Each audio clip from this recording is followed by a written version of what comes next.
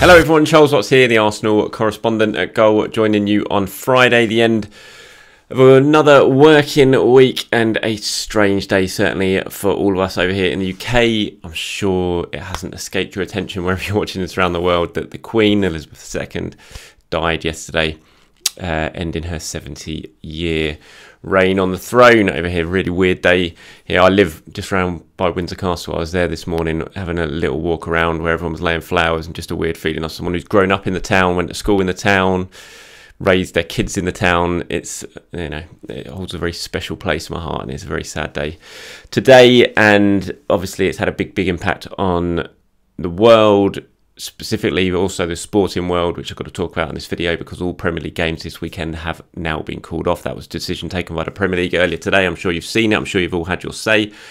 I've had my say in it. I've got to say I'm surprised by the decision. I'm not quite sure it's the way to go, but I know everyone's going to have a different opinion on this one, because it's such a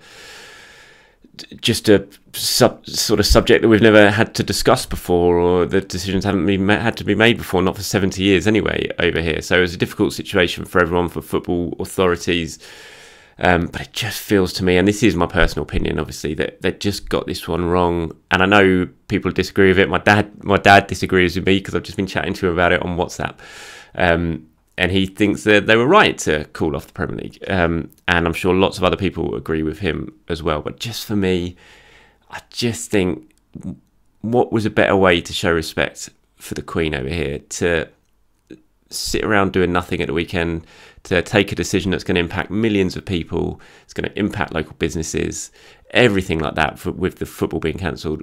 Is that a better way to respect the Queen, or would it be to carry on as normal, which the Queen always, that was her mantra, wasn't it, to carry on as normal, to have packed stadiums, singing every stadium singing the national anthem before the game, everyone showing their respects. Saw it at West Ham last night with the impromptu national anthem, and how just, you know, spine tingling that was. To me, that just feels like the better way to pay the respects, and it just feels odd as well that pretty much every other sport is going to be going ahead this weekend. Rugby, all professional rugby is going ahead. The golf at Wentworth, just down the road from Windsor, is going ahead, starting again tomorrow. The Test match, cricket, is starting again. Just feels like football have got this wrong to me. But again, this is just a personal opinion, and I know that lots of people are going to disagree with that.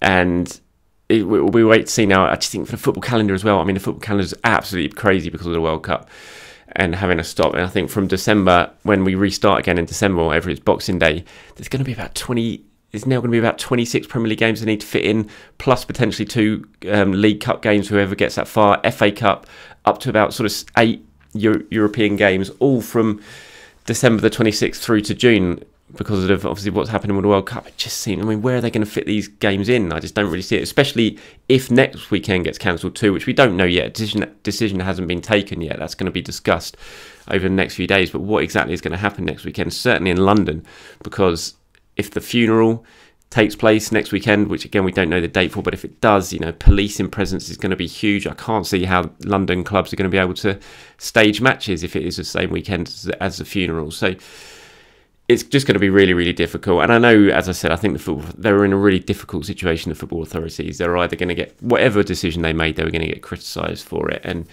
it's a position they just haven't been in, like I said, for 70 years since this has happened. So it was a difficult one, but personally for me, I just think it's a shame that football isn't going to take place. I just know that a lot of people would have liked to have gone and shown their respects at a football ground in a proper, visible, powerful, global show of respect that we would have seen.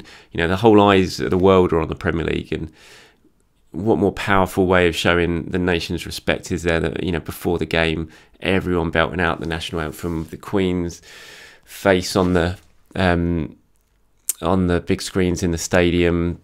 I just feel like football have got this wrong, the Premier League have got this wrong, the FA have got this wrong. But again, just my opinion, and I know that plenty of you will disagree with me. So, and I have no issue with that at all. If your opinion's opposite on this one, because it's such a difficult subject and such a sort of subject that none of us have ever experienced before.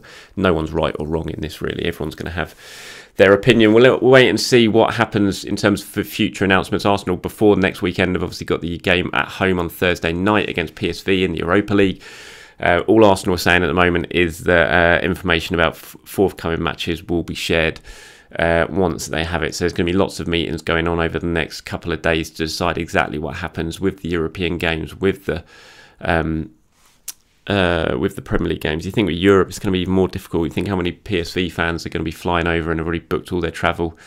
You know, can you really call that off? Tottenham, I know, like Tottenham are going over to Lisbon for the Champions League next week. Can you suddenly call that off and it impact all those fans who are flying across the world to watch their teams across Europe? I just don't know, but we'll wait and see. So that's the latest when it comes to football in relation to the death of the Queen.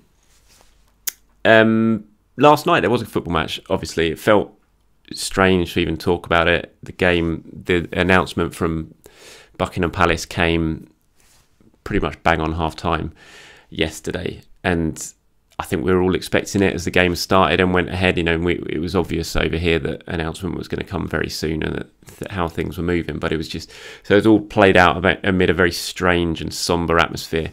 The game itself, I thought Arsenal played pretty well, but as Arsenal always seem to do, they made things very difficult for themselves. As a game they should have won very, very comfortably. And this is something they need to sort out. They just need to be a little bit more clinical, don't they? Because they made that game too hard for themselves. They're finding in a quite impressive way of conceding goals when it just looks almost impossible to concede because they're so on top. Yet suddenly they just, you know, one shot and a goal. And it happened again yesterday. Just a stupid tackle from Nketiah in the box, give away a penalty. And suddenly you're going in at half-time that you've totally dominated the first half. You're going in at half-time 1-1 rather than 1-0 ahead. Great goal by Marquinhos in the first half, which I'll talk about him a little bit later on. Second half, again, I thought Arsenal, you know, totally dominated. They had all the ball. They got themselves back in front through Eddie's header. He deserved that. Played very well. And then last 10 minutes, again, because they hadn't put the game away, it all got a little bit nervy. Zurich had a bit of a go. Arsenal not really under too much pressure, but you know, they just got to finish games off. They got to kill games off, because if not, you're always going to be under pressure towards the end of a match, and it worked out that way yesterday. But at the end of the day, they won. They won 2-1. It's a perfect way to start the Europa League campaign, sitting top of the group at the moment after the first game. The other game between Bodo and PSV finished 1-1, so Arsenal 2 points clear ahead of their game against PSV next Thursday. And there was lots to like about some of the performances in that team yesterday. Marquinhos especially, I thought, played really, really well. Got his goal, got an assist for the winner as well. Should have set up a goal for Martinelli in the first half with some really good play down the right and a very good ball in with his left foot. Unfortunately, Martinelli got his head all wrong, put it wide, but he should have scored. And I think that was quite promising as well, that that cross and the cross which led to Nketiah's goal were both left-footed. So as a winger, you don't just want to be a bit of a one-trick pony where you've only got 1 foot to get a ball in. You want to be able to deliver a decent ball with both feet. We've seen, like, say with Nicolas Pepe at times when he was there, it was always a case of, right, don't let him cut in on the left foot, get him down on his right foot, and then he's not going to be able to deliver very well. And it became quite easy for some defenders to mark against. But Marquinhos seemed to show yesterday, and this is only in fleeting evidence. It's like the first time I've properly watched him. But it just felt pretty good that it wasn't just a case of he has to go on his right and whip it on his right foot. He can cut it on the left and deliver a good ball in from the left-hand side with his left foot as well, because they were two really good crosses. His finish was his right foot. That was a great finish. Good pace as well and determination to get on the end of that breakaway, because when you see from the different angle where he started, once Vieira had got that ball and had played it onto Eddie, you kind of watch where Marquinhos started his run. He was behind the defender, but he showed lots of determination, really good pace to bomb forward, get in support of Nketiah, get in front of the defender, and then it was a really good calm finish as well on the run, because he had a lot of time to think about that as the ball was coming in. He had to get his feet right. He could have easily put it wide, put it over, but he kept his head and finished it really, really well. And that's a promising performance. You saw what it meant to him as well. He was literally in tears almost as when he was celebrating that goal, because it was a big moment for him, his debut. And to score on that debut is very, impressive stuff. So well done, Marquinhos, and that was a really promising display from him. Elsewhere, I thought Vieira, this was our first proper look at Vieira as well, and I liked what I saw there. Obviously, we know he's a good player. We know he's got good technique. We know he can set up chances. He's got a really good vision. He can pick a pass. But what I liked about that performance yesterday was his strength and his physicality, because he looks small, and that's always been the worry, isn't it? It's like, is he going to be able to cut it in the Premier League? Admittedly, it was the Europa League last night. It wasn't the Premier League, but still, it was some meaty challenges put in. But he stood up to everything pretty well, I thought, which was good. He got a few kicks, he got straight back up, but he showed good body strength when he was in a sort of almost hand combat duel with people when they were sort of trying to throw him off the ball, and he stood up to it pretty well. Spun his man really well for the goal. Really good at ball to Nketiah, which you'd expect from Vieira. But positive performance from him. As our first look, I think he would have been under a little bit of pressure because he would have known that everyone was going to be focusing a little bit on him and how he performed. He would have been desperate to perform well. And the fact that he did perform well, I think, was really positive for him, positive for Arsenal as well. And, him and Marquinhos, I thought, were definitely the two standout players. But having said that, I also think Eddie Nketiah played really, really well and absolutely deserved his goal. And just carries on the impressive start to the season that Nketiah has had for Arsenal. He's made a big impact. Every time he's come off the bench in the Premier League, he's made an impact. And it's really hard to do that in the Premier League. Really hard to get straight up to speed when you've only been given 20 minutes or so. But he's just been really impressive. Every time he's come on the pitch, you thought, yeah, that's a really good cameo from Nketiah. And this was his first start. He would have wanted to do well, and good play to set up the first goal for Marquinhos. Held the ball up really well, actually, during the whole game. He led that line really impressively. And then he got himself his goal as well with the header, which was a good back post header. He had to get it down, head it down at the keeper's feet. He did that. All I could think of when I saw that goal was, I wish he did that at Goodison Park last season, just after Everton had made it 1-1 in that game that Arsenal lost.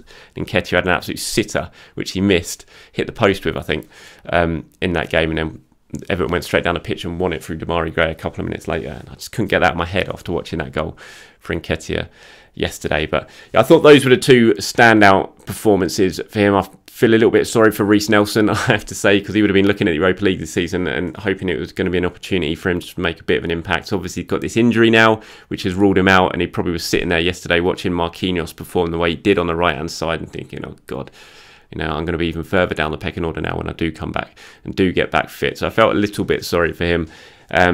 But, everyone in terms of who played and they just did all right. They just got to sort themselves out. Matt Turner was an interesting one. I thought he started off pretty shaky. There was a couple of moments where with the ball at his feet, and once when he was trying to claim a cross, it was just after he'd sort of had that bit of an issue with the ball at his feet, when, to be fair, Gabriel didn't help him with the back pass. But he just looked a bit nervy. But as the game went on, I thought he improved. Turner, he got a little bit of confidence. He came out and claimed a couple of decent crosses. Didn't really have to do anything in terms of shot stopping because they didn't really threaten or have many shots on target. But they did deliver a few decent balls in towards the end, and I thought Turner sort of improved on that as the game went on. But I think certainly the jury's still out on him a little bit. We're going to have to watch him a little bit more during this Europa League campaign to get a proper judgment on just what sort of player he is. That's about it for me. Thank you very much for watching, everyone. Do appreciate your time as always. Anything you've agreed with, disagreed with, please let me know in the comments below, and I'll try and keep you updated as I can when we find out exactly what is going on when it comes to Arsenal's fixture list over the coming couple of weeks. Speak to you soon.